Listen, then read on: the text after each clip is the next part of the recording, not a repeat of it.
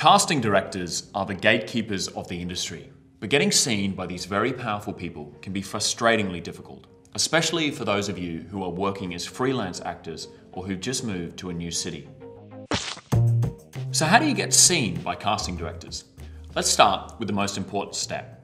Before you start taking any crazy advice like tweeting at top casting directors, let's honestly think about how this industry works.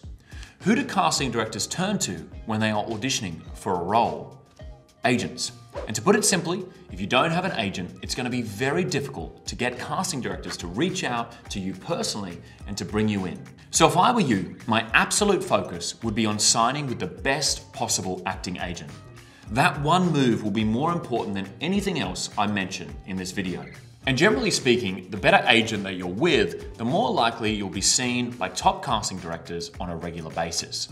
We have tons of information on signing with great agents here on YouTube or on StageMilk.com. So moving on, let's assume you're able to sign with a great agent, or maybe you already have a decent agent. How do you build a solid relationship with them? Even if you are with the best agent in the country, you cannot rely on that factor alone for getting you more auditions. So here are a few things you can do to establish a great relationship with your agent and give yourself more chances of connecting with those top casting directors. First of all, make a plan. You should be going into your agency at least once every year to make a plan. Show initiative and put forward your goals about the kind of work you want to get and the casting directors you need to connect with. Next, make sure you are supporting your agent by keeping your headshot, showreel, and CV up to date. Give them as much ammunition as possible. One great tip is to send them regular self-tapes. This shows that you're proactive and it gives them new content to send through to casting directors. Finally, don't forget that there is an internal hierarchy within any agency, and you need to stay at the forefront of your agents' minds. This means being responsive to emails and calls, doing well at auditions, not cancelling too many auditions, and trying to create a little bit of internal hype.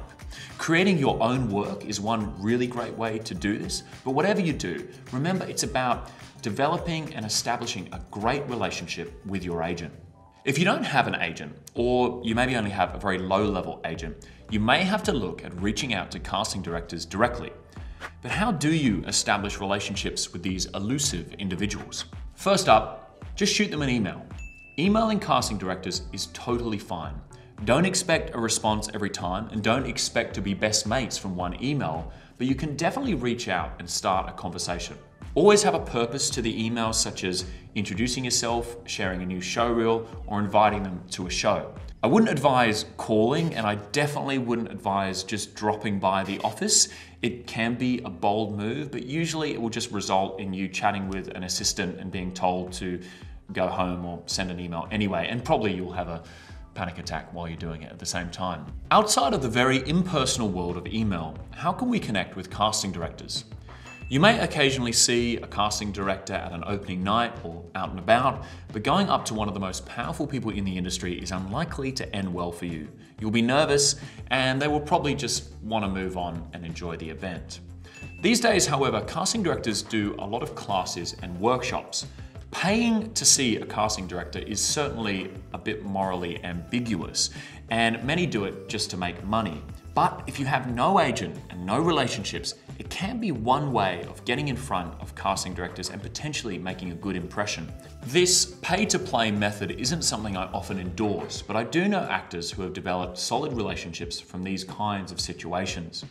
This doesn't mean you need to be best friends during the class, it just means they know your name and you get to show them your work, and that is enough. In which case, make sure you're well prepared and make a good impression. Turning up to a masterclass late, being underprepared, and delivering an average performance will do you more harm than good. If you finally get in to see a casting director, that's great. But what's even better is to be called in again and again. And for this to happen, we need to be nailing our auditions.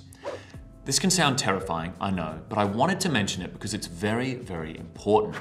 Whilst we're not striving for perfection, it's really important to give every audition your absolute all. Instead of trying to book the job, think about booking the room. Turn up on time, well prepared, and having some choices made on the work. Show that you're hardworking, that you take your career and your audition seriously, and casting directors will be more inclined to bring you back in again and again. It's not easy to hear, but if you audition for a casting director and bomb, you are unlikely to be called back in. It's not like you only have one shot, but those first impressions really do matter.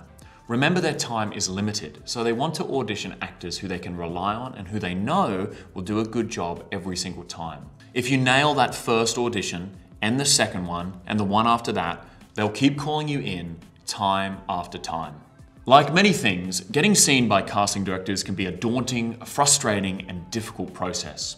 It will take time and a decent amount of luck. So instead of losing sleep over your relationships or lack thereof with casting directors, put your effort into becoming as skilled as you can be. Always keep working on your toolkit, such as your headshots, self-tapes, or showreel. And if you don't have one, work towards signing with a great agency. From there, it's a team effort to get seen by these influential people in the industry.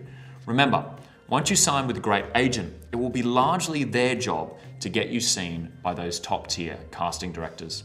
That's all from me. Good luck, and as always, hit the like button and subscribe to our channel for more acting industry content, and I look forward to seeing you next time.